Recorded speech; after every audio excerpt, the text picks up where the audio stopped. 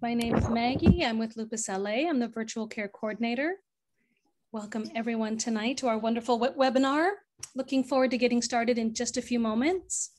Just going to give folks a few more, minute or two to join in.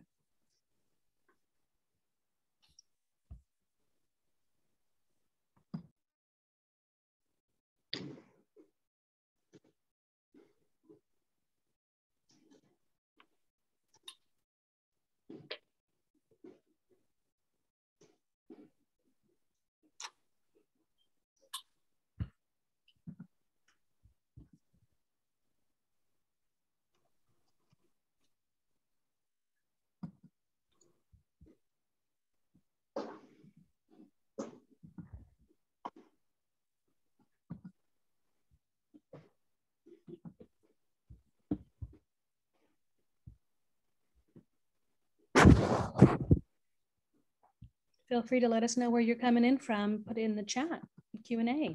We'd love to know where everyone is joining us from.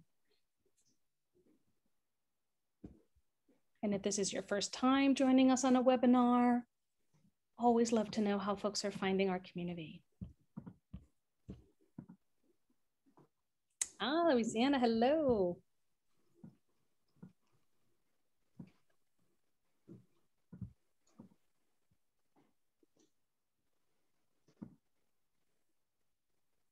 Torrance, the Valley, go Valley.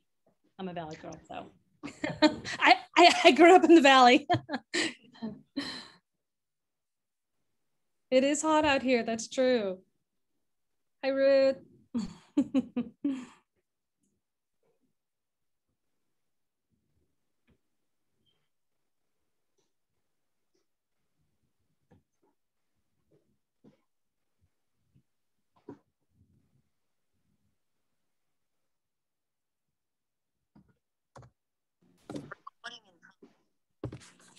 Okay. I think I'll just give it maybe a couple more minutes, just because I know sometimes logging on Wi-Fi, things like that. So I have to give people some extra time to get situated.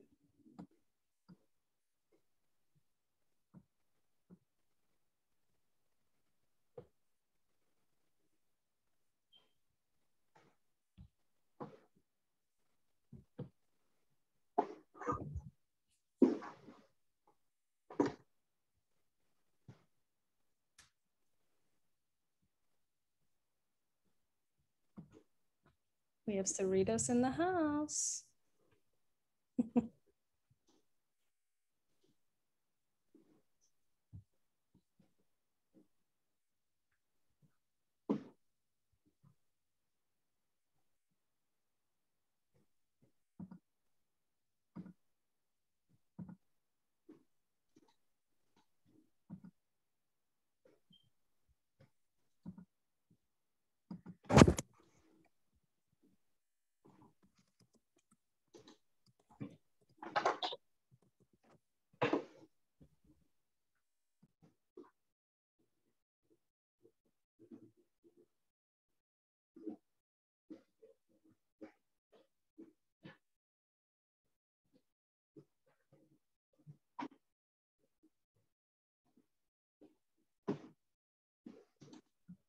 Just welcoming everyone in and hoping everyone is able to log in without any trouble, can hear us all. We're just giving people an extra moment or two before we get started.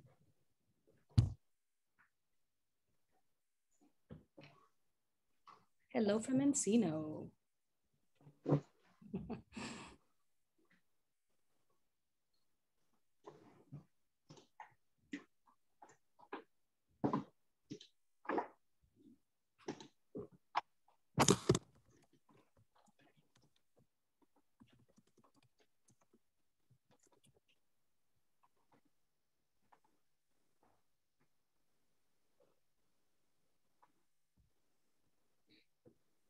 Okay. I think we're going to go ahead and just do some brief introductions, okay? Welcome everyone. My name is Maggie and I am the virtual care coordinator here at Lupus LA.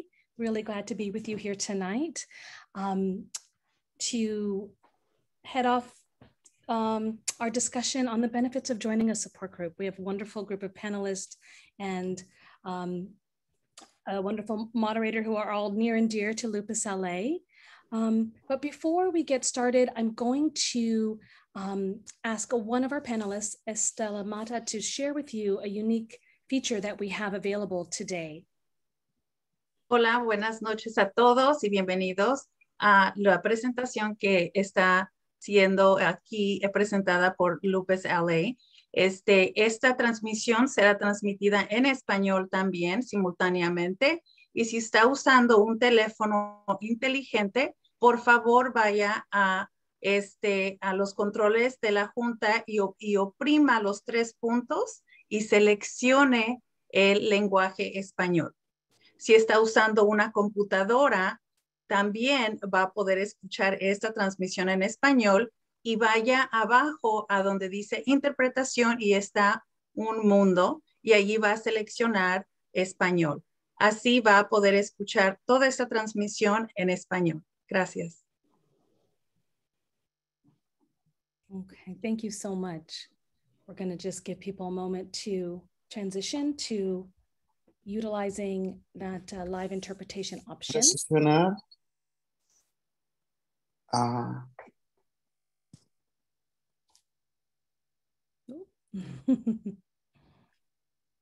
Well, feel free to type questions in the chat or in the Q&A, and we will be leaving some time at the end for that.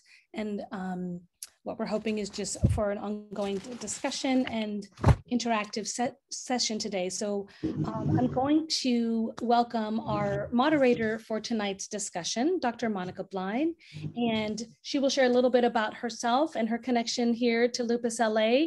And then we will introduce our each of our panelists, who are also our wonderful skilled group facilitators. So you may recognize everyone here in the room, and looking forward to getting started. So Dr. Blyde, I'm going to go ahead and turn it over to you now. Thank you so much. Thank you so much for having me. Thank you, Maggie. Thank you, Lupus LA. Thank you, my esteemed co-panelists, Liz, Juana, and Estela. I am Dr. Monica Blyde. I'm a licensed clinical psychologist in Southern California and the owner of Faces of Health Wellness Center. I am also the creator of My Health in My Hands app, which is a mental health, stress management, and pain management app that will be released later this month, and online master class. So a little bit about me. I have been living with lupus since 2012, diagnosed first with lupus and later also with fibromyalgia, because when you have chronic illnesses, you can't have just one. It's normally multiple. And so I approach this talk and my professional work with the lens of both the patient and professional. So lived experience plus the professional expertise of being an expert in the mind-body health connection and in clinical psychology. So welcome everyone. As Maggie said, please do put your questions in the chat as we're going along. I'm going to start by sharing a little bit of research behind the benefits of a supports group. And then my esteemed co-panelists are going to share additional information. And we have a series of questions that were pre-submitted to run through about this particular topic. So I think if we just say the word support group, you know, think about for yourself what comes to mind. I think most often in the media, what's popularized is like AA, Alcoholics Anonymous, or that kind of support group where you have, you know, 6 men usually sitting around in chairs in a circle. And then there's like some coffee and donuts on a side table. And then they're talking about like, you know, hello, my name is XYZ, and this is my, my issue. Support groups span so far beyond that. And I'm really excited for the panelists to share all the support groups that Lupus LA has available, including those which are virtual, where you don't have to be in a physical seat, but you can still achieve or be able to get the benefits. So just kind of expand your thinking before we even start on what is a support group. But think about an environment, a place where you're getting information and you're getting support. So you're getting some sort of help, whether that be with medical advice or psychological advice on boosting your mood, or just in general on how to manage your lupus. And why is this good for us? There have been literally thousands of studies about this particular topic. And when you go to Google Scholar, for example, and you just type in social support and health, there are over 600,000 articles that come up on this particular topic, including some that are specific to lupus. And so what it's shown is that there are a couple different theories that are underlying why support groups are so beneficial. One is the buffer theory, and the second is the attachment theory. I'm going to talk about both in addition to what are the neural or the brain networks that are actually involved in producing those benefits of social support. Buffer theory. Support groups help to buffer or protect us from multiple things, including number one, isolation and loneliness, so that we don't feel alone in what we're going through, what we're struggling with, or trying to navigate making sense of this illness, whether you have been first diagnosed and you're trying to make sense of how do I adjust to my life, or you've had this illness for 11 years like me, or 20 years or longer like Juana, and you're like, okay, I've gotten this new lab result, what do I do now? So eliminating some of that isolation and loneliness. And what one study showed is with lupus in particular, because it is an invisible illness, their lupus patients are even more prone to feeling invisible to social ties. It's not like you can walk down the street and, if you were to need the assistance of a wheelchair, you can see another wheelchair user like, hey, you're my people. Versus you would never know if I was walking down the street, unless I'm having a bad pain day, that I was living with lupus. You would never know that, one in, can't remember the statistic, but there's over 2 million people in the United States alone living with lupus. There are over 1 billion people worldwide living with chronic illnesses, and a majority of those are invisible. So buffering us from that, helping us to feel understood and validated and not alone. And most importantly, in my opinion, helping to have hope. So when I was first diagnosed in 2012, I actually went to the Looms for Lupus group that was hosted by Estella and Juana. And I was so afraid. I didn't know what to do at that time. I was a divorced single mom. I was like, what the heck? All that I knew was from my own internet research, which said that this disease was debilitating, chronic, progressive. I read a book about someone who had lupus and she lost the ability to walk. And so, of course, my anxious mind says, oh no, I'm not going to be able to walk in all these things. Went to Estella and Juana's group, the Looms for Lupus, and not only was I able to be around other people who understood, but I got to be around people who had had this disease for decades and they were still alive, first of all. But then they were also doing fine. And so to have that hope, establishing that is so important. When we talk about the attachment theory, having social support, having that connection and community is so important. And what that does is it helps to reduce the negative impact of low health literacy, meaning if we don't know how to manage our illness, we're not going to.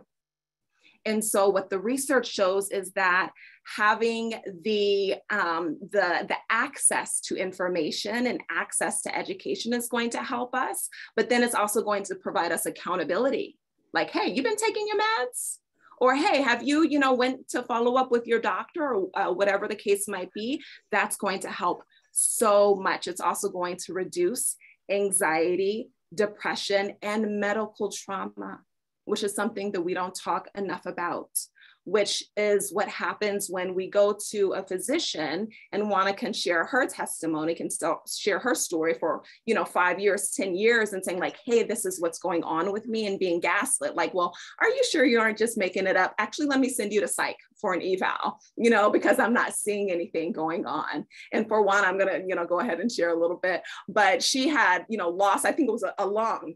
A lung was collapsed before they were like, oh, I guess you're right. So to not experience that medical trauma, to have other people around you who are like, hey, actually, you're not getting the standard of care that you should. And here's my doctor, or here's this tool or this equipment that I'm using, or these skills that I use. And to also give you information on when to get extra help. The beautiful thing is that the brain benefits, the neural networks that are involved actually show that there's a two-way relationship, a two-way benefits for attending a support group, where there's the hypothalamic pituitary adrenal axis, which involves specific parts of our brain, the ventral striatum and septal area, and that is associated with actually giving support, where we experience less inflammation in our body and reduced stress when we're giving support. So you veterans in the lupus, club community, spoonies, don't stop going just because you've gotten what you need, because the next generation also needs your giving, and your brain is going to benefit. And for us who are receiving the support, there's less activation in the amygdala or the sympathetic nervous system, which also is associated with lower stress, less inflammation, and better overall health.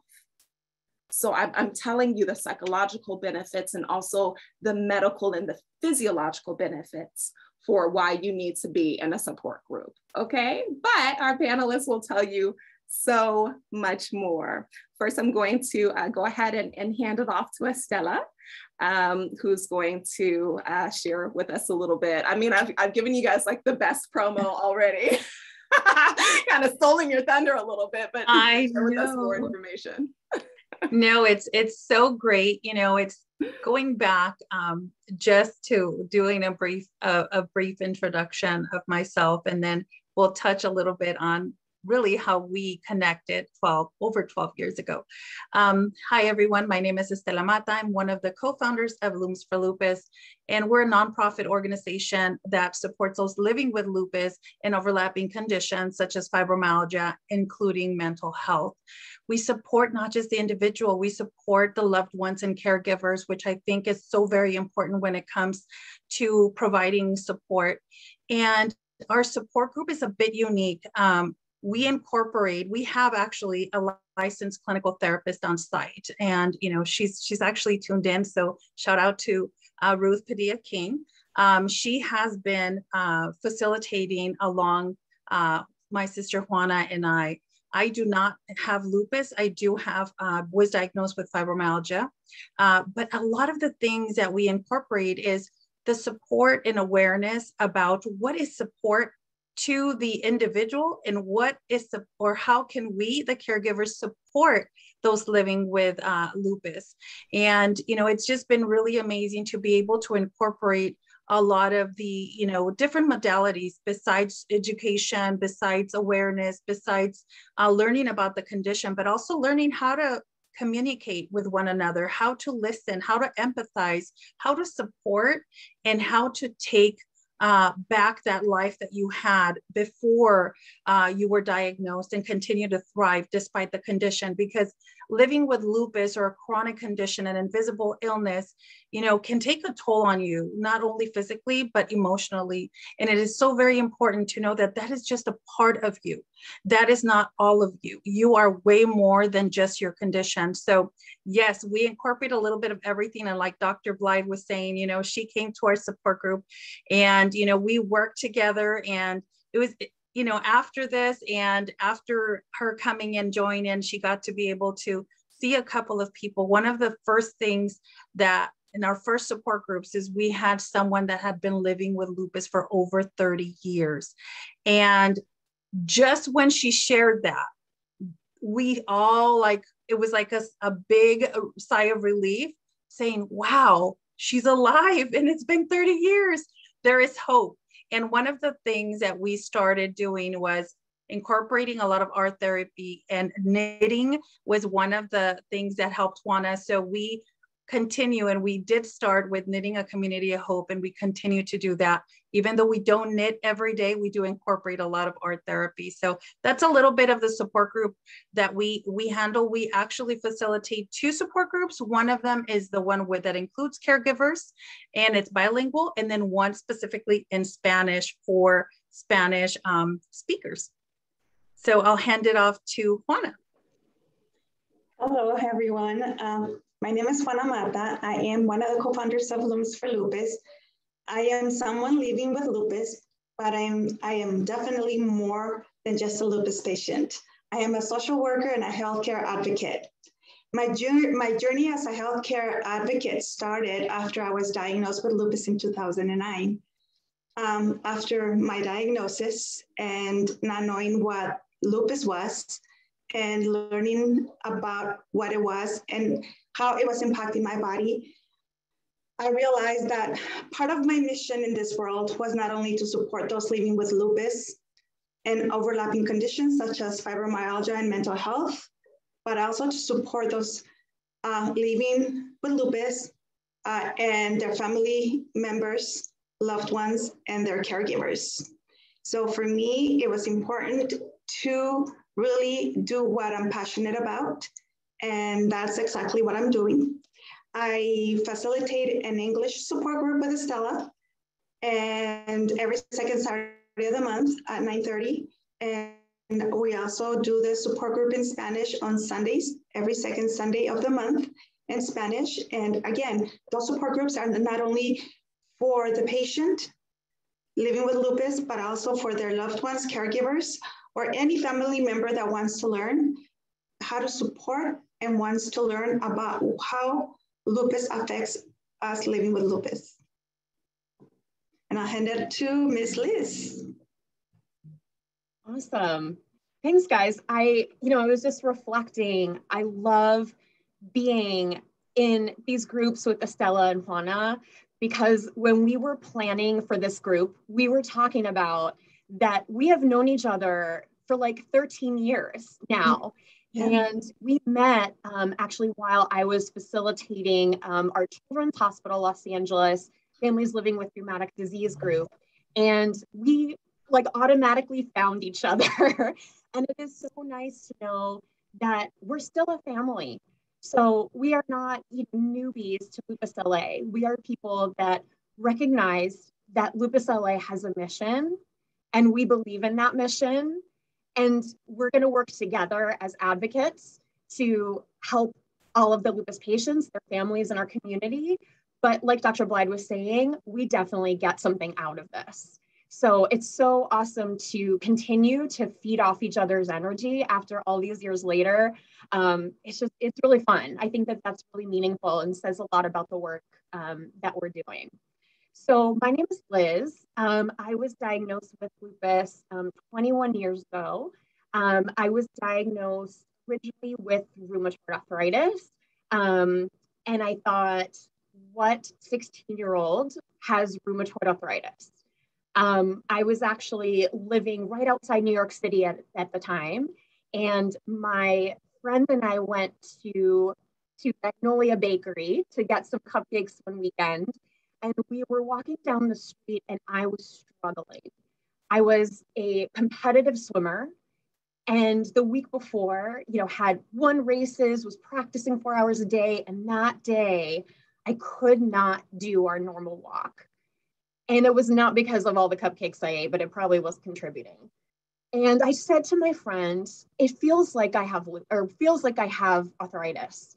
And we laughed about it until that next week, when I was completely debilitated and was being carried into my primary care provider's office by my dad. So the rheumatoid arthritis diagnosis in itself was so challenging for my family to wrap our head around. And it continued to decline, unfortunately. So like we were talking about with fibromyalgia and lupus, Dr. Blyde, you were mentioning, lupus, and it comes with all these other things, right? Of course, we had to, put the icing on the cake with a lupus diagnosis about 2 months later, which was actually a relief for me because we literally could not figure out what was going on. There was a lot of gaslighting, like you're 16, you're depressed, you're anxious, you're a teenager. What else are we to expect? You're attention seeking. We get that a lot with pain, right? I bet some of you guys are nodding like, yes, when we're saying we're in pain, I think especially as women, we sometimes don't get taken very seriously.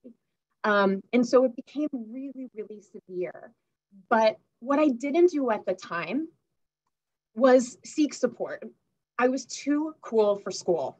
I was like this punk rock girl. I thought it was too cool to talk to other people with lupus. I didn't know anyone else with lupus. I didn't think, and my family either, didn't think that people my age had diseases like lupus and rheumatoid arthritis. It felt so, so isolating. So as I got older, I started to engage with groups on the East Coast that were involved in arthritis advocacy, a walk or an educational session or a camp for teens, and eventually got connected with what now is LRA and started doing more advocacy work and education work. I then decided that this is my mission, this is my heart. I have been navigating the health system since I was 16 years old, and I want to use my experience, similar to Dr. Blyde, I want to use my experience as a patient to really be able to advocate for other people that have not had to advocate this system yet.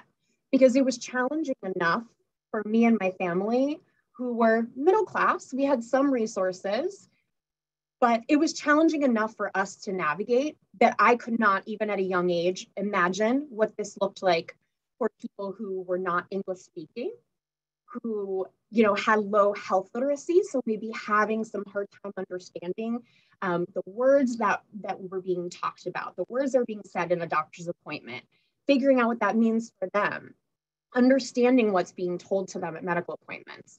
So that navigation, that's what I had kind of perfected, and I really wanted to be able to help others be able to navigate too. So I got my master's in social welfare from UCLA with a specialization in systems, in communities, because I really wanted to be an advocate. I have a loud mouth. Anybody who knows me will tell you, you can hear me coming down the hallway. And I really wanted to use that. I wanted to use all the strengths and the foundation that I had built as a patient. And I became a medical social worker. So my job, I work at UCLA as a social worker. Before that, I worked at Children's Hospital Los Angeles as a social worker. And almost immediately in my job at Children's Hospital, I was actually asked by Maggie if I was interested in facilitating one of the groups for the Families Living with Rheumatic Diseases support group. Eventually, I became lead facilitator of that group. And did that group, my gosh, probably for 10 years. And that's where I met Estella and Juana. And from that, I got more connected with Lupus LA because I saw the incredible work that they were doing for the community and started doing the adult support groups for Lupus LA. So I've been doing these groups for 10 years and I'm still here. And I think part of that, like Dr. Blyde was saying, is that we get something back. We get energy back. So I don't have a lot of energy to give because my body's attacking itself. So I have to be mindful, literally, of what energy I'm giving because I don't have a lot.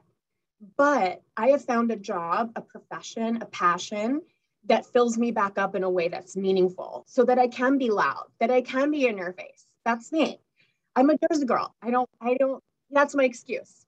But so now, the two groups that I facilitate with Lupus LA is one of our adult support groups. Actually, it's the first Tuesday of the month, so that'll be tomorrow. And I also do our young adult group, which is so exciting. We recognized at Lupus LA that this was missing. We had an amazing program for kids and their families living with rheumatic diseases. It was incredible. There was amazing adult support groups, incredible groups like Lupus for Lupus, or other adult support groups where people felt connected, validated, that they felt heard. There was nothing in between. So there were tons of teens and young adults that I was working with in the children's group who were saying, I don't feel like I'm old enough for some of the adult groups.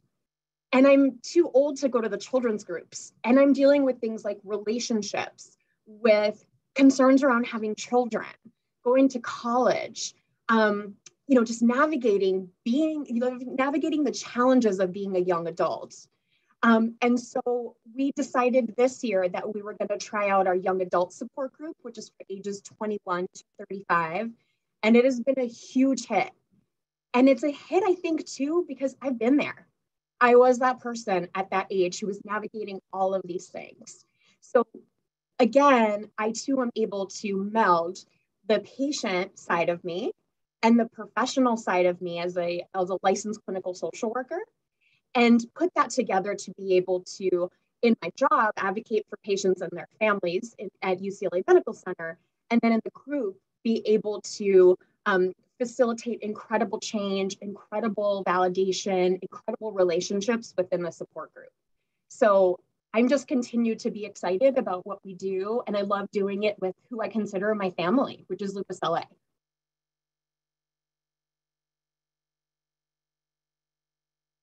I love that, Liz. Thank you so much. Yeah, thank you. So we're going to start the Q&A portion of our panel, and we have some questions that were pre-prepared or pre-submitted, but I want to address the questions that are in the chat and then go back to the questions that we have pre-prepared. So we have some questions, including someone asked, are isolation and wanting to be alone symptoms of anxiety or depression? I'll answer that, and Liz, please hop in as well. So typically, isolation, not doing the things that you would normally do, or not finding pleasure in the things that you normally find pleasure in, those are all symptoms of depression. But if you do wonder if my depression, is it like just sadness or stress, or is it like a clinical depression, then you can definitely like see a professional to get additional support from that. But something to kind of keep in mind with anxiety or depression is it something that happens, like you're having a bad moment in the day or a bad day or two, or is it something that has been lasting for, at least 2 weeks? And so that's the criteria for a major depressive disorder, where you can't really lift yourself out of that fog. And of course, that can be caused by, situations such as living with lupus, living with different, diseases, and having the stress of your kids and your partner or bills and those kinds of things. But there's also a biological component as well. Too little serotonin, poor gut health, too little dopamine, and those are things that can be addressed through therapy and medication. Is there something you wanted to add with to that, Liz or Estella or Juana? Yeah, I wanted to add that it's okay to want to be by yourself. And sometimes my friends or family, I have some who are kind of like, almost like overprotective if I want to be by myself. And I think that it's really important what Dr. Blyde was saying about kind of telling the difference and knowing the differences in that, because sometimes I don't have energy to give to other people and I have to refuel. Like I have to step back, pay attention to myself, get some rest. And it is too much energy to have to engage with someone all the time, to talk with someone. Like honestly, sometimes I'm too tired to talk to someone. And so being alone is what I need. And I feel really empowered in being able to have the insight and knowledge that that's something I need. But certainly if you're feeling like you are feeling, like Dr. Bly was mentioning, like sadness, lack of motivation in what you were once feeling, maybe lack of energy. And let's be real, some of our medications can cause depressive symptoms. Right. So steroids, for example, steroids can really affect your mood. You don't want to ask my husband what it's like in our house when I'm on a high dose of steroids. It is chaos. It is chaos and bleach. The whole house is bleached. So I also want to recognize that it's not just feeling a certain way, or that it's not just in your head. It is physically there. There are some biological reasons why you're feeling the way you do, and it is understandable. Some people, come to me and they say, oh my gosh, like, I don't know why I'm depressed. I should be feeling optimistic. Why am I not as optimistic as I should be? Mm-hmm. And what I like to do for them and for myself is say, let's think about what this situation is and what the appropriate reaction would be. Because to me, being in pain or being fatigued to the point of not being able to do something, feeling depressed and sad and not being motivated or angry or fearful, that seems like an appropriate reaction to me for feeling the way that I do. And so, I don't want to put this like stigma on being depressed, because I think it's totally understandable what we go through to feel that way. It's just, what do we do with that? Do we need, additional support through a therapist or psychiatrist, or to come to a group? Do I just need to go, for a walk, talk to a friend, do some kind of art therapy or some kind of therapeutic activity? So I think knowing yourself is really what's important, and acknowledging when that is really becoming an issue in your life. But I do want to validate that it's totally normal to feel that way given what we're experiencing. Definitely. I'll say something about, sometimes, there's times that you do need to be alone or just away from everything just to recharge and then continue. So not necessarily is being depressed. So that's what I do a lot of the times when I know that I know my body and I understand when I'm not doing well. So a lot of the times just staying away or being alone helps me to recharge and to continue. Yes, and I just want to add one thing, from a caregiver perspective, it's always good to let us know, let your loved ones know, your caregivers know, hey, this is what helps me. So it's okay if I'm in the room, I just want peace and quiet, or I just want to be left alone. Because a lot of the times, they may not understand what makes you feel better is to be alone. So sharing that with them, I think, would be very beneficial to both of you, because then they will not be nagging you or asking you or worrying about you or frustrating you even more, where all they had to do is just leave you alone. And I just want to say, it's okay to not be okay. And it's okay to validate those feelings and say, you know what, this is good for me, and this is what makes me feel better, and this is what I need right now. So these are, everything that you guys said is great advice. And I do think a lot of this has to do with us learning from each other, and then empathizing with one another, when we're open in these support groups, because everything, even though we do host them virtually, everything stays in the group. And I think that's one of the best things that we can offer, is just being ourselves and supporting one another. Mm-hmm. And that's a great segue, Estela, to the next question of what can you expect from a support group? What can a person expect from their first time attending a support group? I think with every support group, it's different, right? So it's kind of like a beautiful red dress could be displayed for the four of us. And we could say, wow, that's such a beautiful dress, right? But we also have to keep in mind that it might not be the right shape for my body. It might not make me feel sexy. It might not make me feel good. So you have to try out sometimes different support groups. So what to expect is kind of like, you can come in with so many expectations and think this is going to be the best support group for you, but it may not be the right fit for you. So I think going in with not too many expectations and just going in and trying it out and saying, you know what, this is the first time I'm here. I'm going to a safe space, a place where people will understand me a little bit more because they have gone through what I've been going through. Maybe they have gone through worse and they can help me. Maybe they can help me with a journey and understanding what it is really to live with lupus, what it is to provide support to someone that lives with lupus, what it is to take medications, or what to expect when I go to see a doctor, what to expect to do, you know, if I do get a certain reaction, or, you know, just different tips. So I think for me, not having a big expectation and just allowing yourself to go in and share if you feel comfortable to share, and also get whatever you think is going to be best for you. Remember, most of these things with lupus, everyone is very unique, right? There's not two alike. So understanding that you're not going to get the right answer all the time, and understanding that this may not be the right fit for you and maybe another one is. So going with not too many expectations, I think, will help you. Mm-hmm. Temper your expectations. Juana, I see you unmuted yourself. You wanted to add?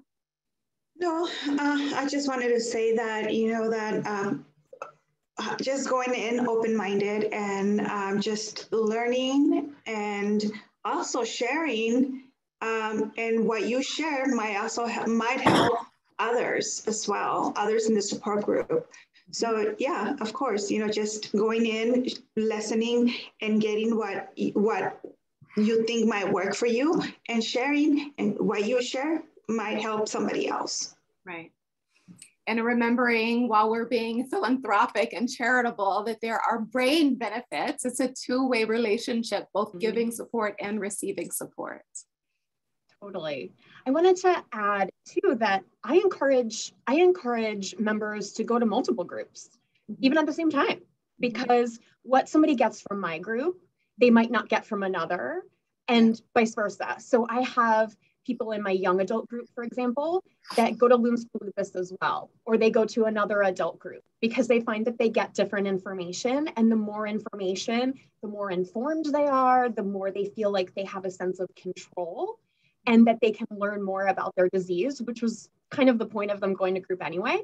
I also like to ask people in the beginning of group, especially if they're new, what brought you to group? What are you hoping to get from group? Sometimes it's like, I just want to hear, I just want to listen to see what others are experiencing. Sometimes there's a really specific question, you know, like, I just got put on Cellcept. What side effects can I expect? Or, you know, I'm really having a hard time navigating relationships as a teen or young adult. Are you guys having that too? What I love about group, and I think what is so important to me about engaging with other people, and I always use this example, is like, if I'm in group and I say, I'm tired, guess what? Everybody knows what I mean.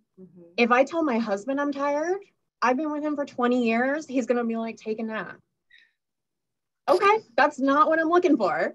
But I also can't expect that someone that doesn't have lupus is going to know exactly what that means for me. It's not fair.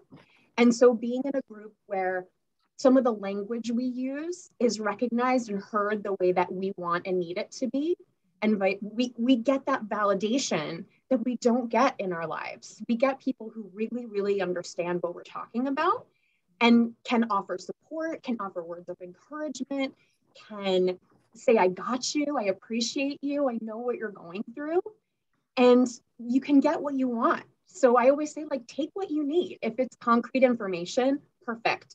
If it's just listening, perfect. If it's supporting others, that's great. And oftentimes it's really different each month too, or every support group you go to. And I feel like our members kind of get the hang of it when they start coming to a group. They're like, okay, like, I know this is a safe space to talk about this. I know this is a safe space to, you know, address this. I know this crowd. I kind of know how to navigate this. So again, reaching out to as many groups as possible. It's just more support and figuring out what's working best for you. There's also no pressure if a group doesn't work for you. I love that Estella mentioned that. It's totally okay. And there's no expectation. And that's also so nice that there's no pressure. You don't have to do anything. You don't have to share anything. You're just there to be you with people who totally understand.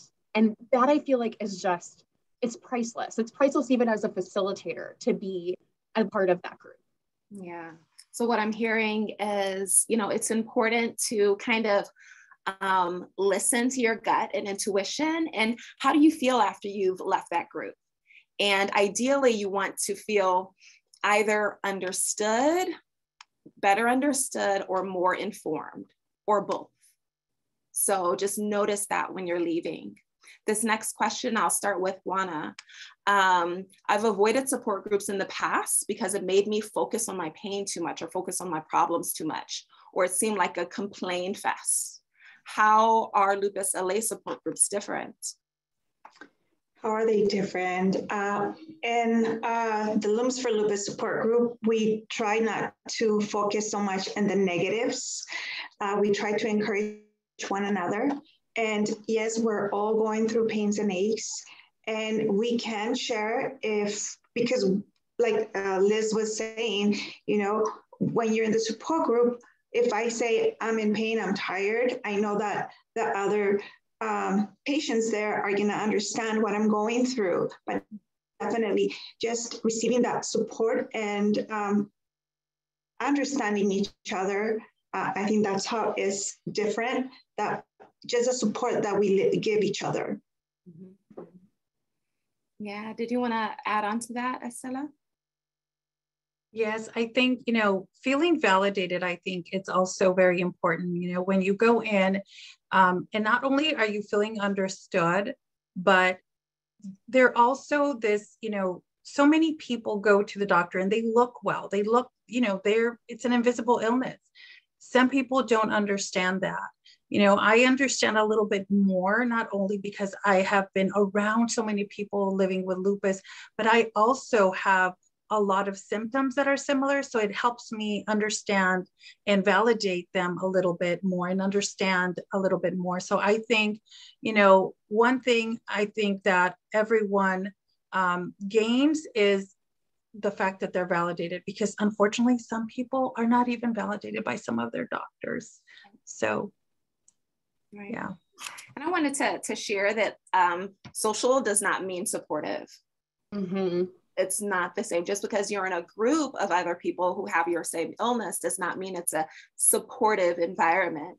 And when your environment is not supportive, when it is invalidating or toxic, it can actually have an inverse relationship, you know, opposite effect of all the positive benefits that we mentioned in the beginning. So keep in mind, like, I love that Juana said, like, the support groups, they will like share each other's experience, like, oh, I'm in pain or I'm tired, but it's not a focus on the negative. So you want a group where there aren't like the chronic complainers or like the illness Olympics, I call it, like, oh, who's the sickest? Like, oh, you got a pain there? Well, I got a pain here and there. Like, no, it's not helpful.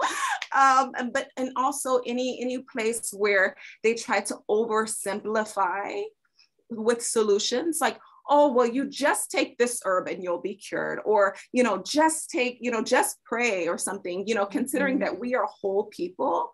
And so it's a whole person management, mind, body, spirits, and community. And I'm wondering, Liz, if you wanted to add to that. Yeah, I wanted to add, you know, one really important thing about our support groups is that they're professionally facilitated. So we know how to, like, if someone is on the illness Olympics, which we all know when that happens, it's like it's a one-up, like, contest, and we don't get much out of group. No one does. So what I like is that we're professionals. We know how to do this. We've been trained in how to do this.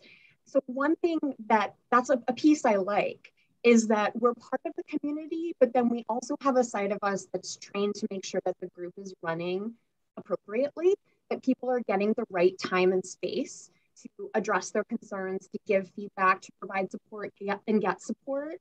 So I think that's really helpful.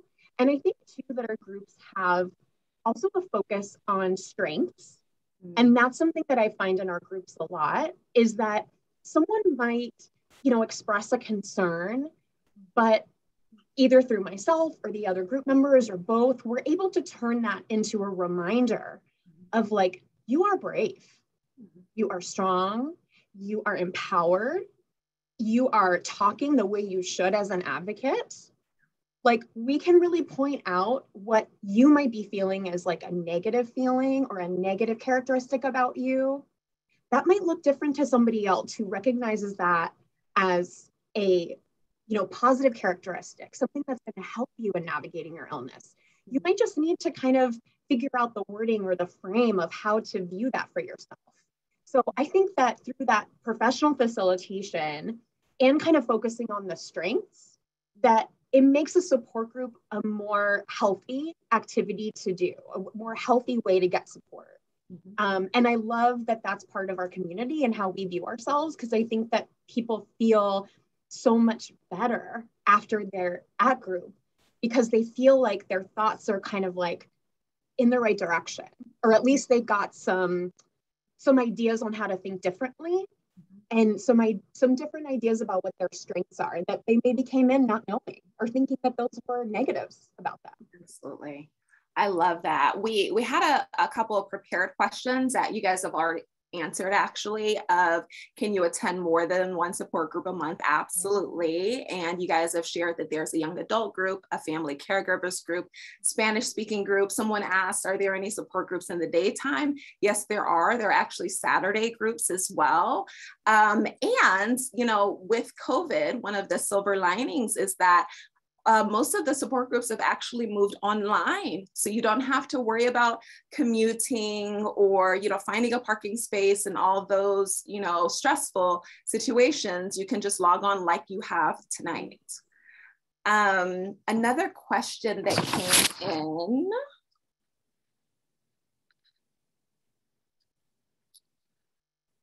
So I was diagnosed with lupus fibromyalgia 10 years ago and alophasia.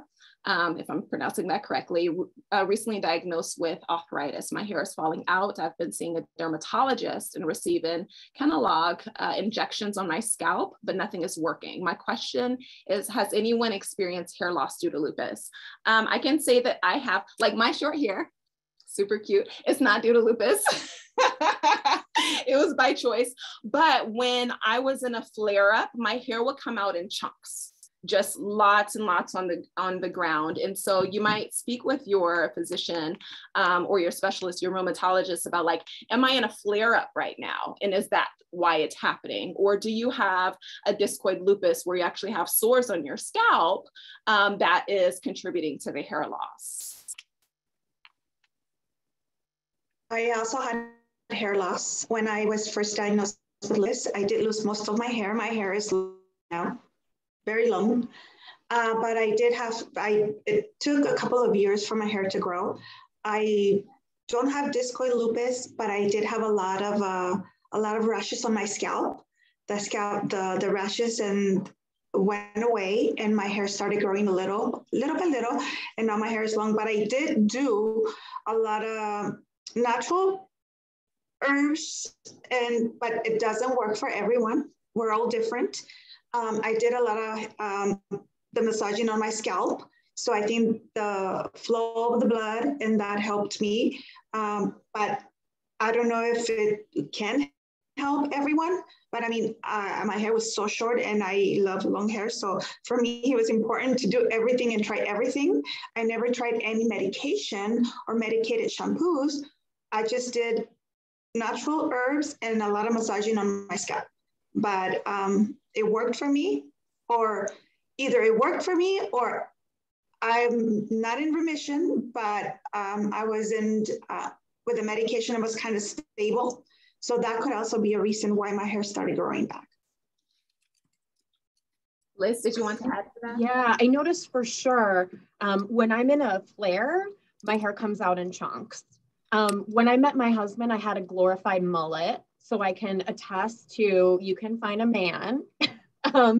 And so I feel like, as is my lupus, there's so many ups and downs, and I know that that's so scary. but I have to remind myself that it's come back, or there's something that I have been able to do with my hair to make it work, or shave it. I mean, when I was in college, I had really heavy Cytoxan treatments, and so my hair almost completely fell out. When I had Cytoxan treatment last year, it didn't. So I think there's a lot of different variables. It could be stress. It could be the health of the skin on your scalp. Like we said, something like a rash or discoid lupus. It could be stress. There's so many different things that affect, our body, and our hair, I think, reflects a lot of that. But it's been something that is sort of part of the lupus journey where I have to be ready for the unknowns. But it doesn't mean I'm not hurt or angry or feel upset about it. And don't let anybody tell you that you shouldn't be upset about it. That's what I had a lot from people in my support system that didn't have lupus, who would say, it's just hair. Oh, it's just hair. It's going to grow back. Well, a group where someone may have experienced that before maybe could have said, I hear you. Yeah. It is hair, but it is hard to look cute. It is hard for your self-esteem. I felt that challenge too. Yeah. So I feel like because of my community, I was better able to manage it emotionally, and then through, just kind of wait it out as my hair grew back. I have, longer hair now, but I've had boy cuts in the past, or, have worn a wig in the past, or extensions. And it really changes, as does, other physical characteristics, unfortunately. But it is something where validation honestly has been the best medicine for me. So we have 2 minutes officially on the clock. However, we have 2 additional questions that I'd like us to address. And then I'd like us to close with sharing how people can join a support group and the contact information for each of our panelists. So if you guys who are tuning in don't mind, we are going to go a few minutes over. So someone asked, is it true that if you were thin versus overweight, your inflammation will decrease? I can answer that as a psychology professional, not a medical professional, but what it shows is that obesity, activates certain enzymes that is associated with inflammation. However, it is not like I'm thin and I have super high levels of inflammation and protein spilling out of my urine and everything else. It is not a one-on-one. Just losing weight is not going to decrease your inflammation level. Keep in mind that we are whole people and our bodies are so complex. And the reasons why we have inflammation are so complex that has so much more to do with just, are you thin or are you heavy? So please take away that self fat shaming, and things like that are so prevalent in our society, because you can be, overweight by BMI standards and run 3 marathons, run circles around someone who's thinner. So keep in mind your whole health, including other factors that impact inflammation, including your disease activity from your lupus, and gut health, meaning, are you eating a pro-inflammatory diet or an anti-inflammatory diet, and so many other factors. Estella, I see you nodding a lot. Did you want to add to that? Yes, that's, the hair and the weight. Like for me, those are 2 things, that you hear a lot about. People think about it like, well, it's the way you look, it's all vanity, and no, it isn't. And sometimes, even people shame others, or you're causing this upon yourself. And no, that's not happening. So I think that's why it's so important, to connect with people that understand and are going through similar situations, because I've lost my hair too. I don't have lupus, but I've lost it because of stress and because of long haul COVID and COVID. So it's and fibromyalgia. So it's very, very important to not go into judgment right away. So that I did want to just emphasize. And you're right, just because of the way you look does not mean that you are, causing or contributing to your inflammation. Mm-hmm. Mm-hmm. Thank you. There's a question that said, how do you avoid being a vampire, not being a vampire? And to clarify, she said that means being photosensitive and feeling like you have to stay inside away from the sun. I just want to jump on that because that was really important to me. So one of the Lupus LA conferences several years ago had expert rheumatologists from around the globe who were there. And when what they showed is that, you know, what the research shows is that the amount of sun exposure that you would get from a person with lupus would get from the time that they leave the car to walk to the front door of a store is enough for certain lupus patients to increase, and we're talking about inflammation, increase disease activity that is seen up to 3 weeks later in the body. And these are things that aren't visible. If you're like me, immediately you feel fatigued, migraines, all this stuff, you know, but some people actually don't see it, but it shows up in labs. So what do?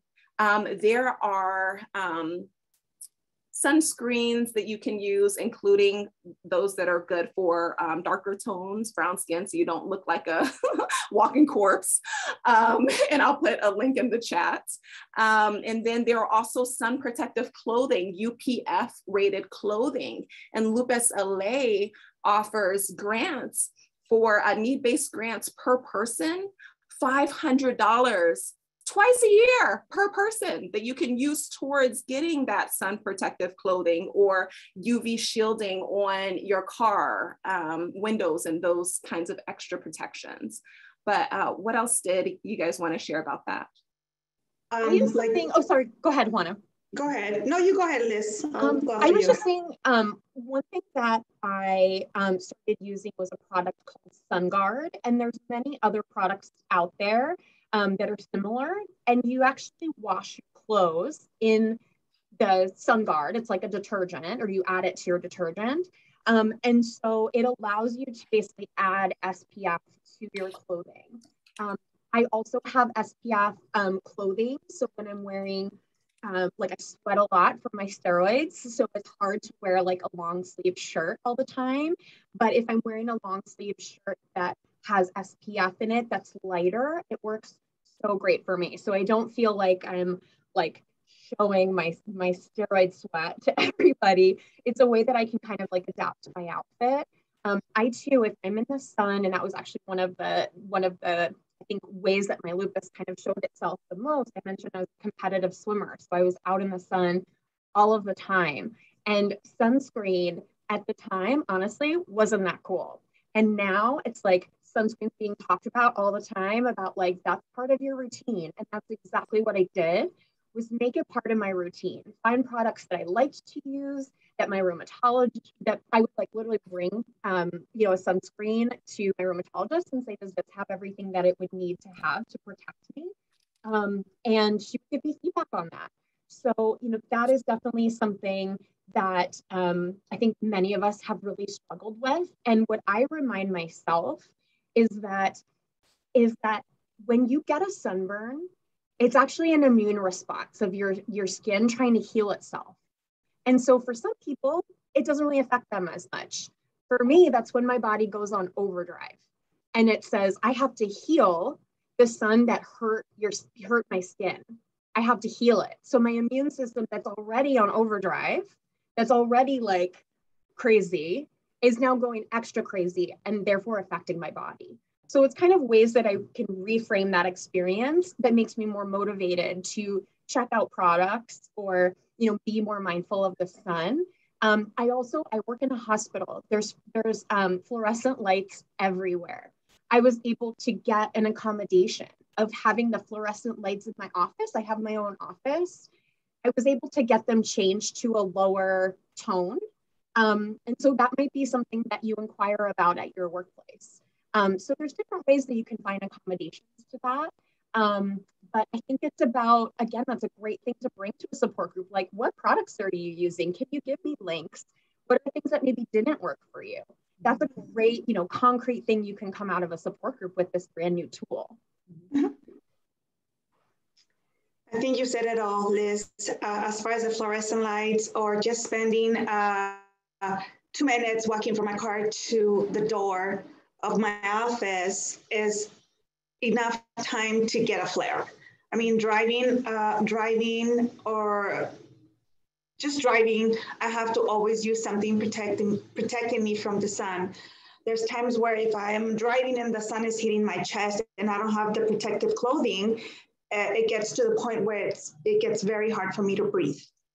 So definitely just wearing protective clothing and making sure, like you said, Liz, about the fluorescent lights. I do also have that sensitivity. So I do have to make sure that I get the accommodations or I don't have fluorescent lights at home, because that will definitely give me a flare. And I always talk about how a flare can literally change your life. And just trying your best to do what you can do to protect yourself. So definitely. Yes, and a lot of those products or the clothing is very expensive. So do consider, you know, there's a lot of there are a lot of brands, but there are some that are really great, but they're pricey. So do consider these scholarships, you know, and applying. Lupus LA, besides having these amazing support groups and having this amazing information and symposiums to gain more knowledge about living with lupus and supporting, you know, just different ways to supporting by education, by awareness, you know, it's utilize this information, because a lot of times people choose not to purchase like a product because they can't afford it. Know that there's help out there. And I think that's the one thing that us in Lupus LA, we're a family here, and we like to be able to share these amazing tips with everyone. So, you know, for me to see Juana go from feeling great to a minute later being exposed to the sun to not, you know, she covers herself in little, you know, wrapping. She wraps her body. She tries to do as much as you can. And that does not mean you have to stay indoors all the time. You can go outside. So try and just not go during that middle of the day. You could go either early in the morning or late in the evening, or later out in the evening. So, you know, try and see what works for you and what makes you feel good. Yeah, thank you for sharing the hours of the day. So the UV index, at least, you know, in our time zone is 10 a.m. to 4 p.m. is when the UV index, the UV rays are actually what's harmful for us with lupus. That's when it's the highest. So go out before 10 a.m., go out after 4 p.m., have a stroll on the beach at sunset. It's more romantic anyway, you know, so we have some benefits. You know, there's less people on the hiking trail at 8 a.m. versus 10 a.m. It's better for us. So I just wanted to let folks know that you can reach out to Lupus LA, lupusla.org, and please do consider Lupus LA support groups to get more support. And if we can please just have each panelist how to connect with you and with your support group. So I think everything is at the Lupus LA site. So there are links there. You have the Zoom information. If you want to specifically reach out to us directly, you know, loomsforlupus.org, or on social media, we're everywhere. But we are, all the information, I think it's listed under lupusla.org. Mm-hmm. Yep, I echo that. You can find us on lupusla.org. You can call Lupus LA and talk to Maggie or one of the Lupus LA staff who can maybe help navigate which group might be best for you based on age or language or something you're looking for. So, you know, ask the questions. Ask those questions ahead of time to make sure that you connect with a group that's a good fit for you. That's what we're here for, is to support you, and we want you to be successful in that. And just a reminder, the young adult group is new. And so if you know anybody in that age group, I think it's a perfect time to jump on that and make sure that our young adults have both adult groups and groups that you know, are more relevant to their age group or more specific to their age group. It's great to get the perspective from the larger groups, but it's also really nice to get the validation from the age specific group. So to close out, I just want to remind everyone of maybe one of our take-home points, that you are not alone. And no matter where you are in your lupus journey, there are benefits to joining a support group. It's a two-way relationship, you know, with the benefits to our brain and to our medical health and our mental health. So show up for yourself and show up for others and join a Lupus LA support group. Thank you so much, everyone. And thank you to all of our attendees who took the time tonight to join us. Yeah, reach out to me. I put some links in the chat for our Facebook page, as well as our main website. Give me a call anytime. Would love to hear from you and offer any additional support that we can. And thank you again, Dr. Blyde and Liz and Estella and Juana. Thank you so much for taking the time, and look forward to seeing you all very soon. Take care. Have a great night. Bye, everybody. Bye.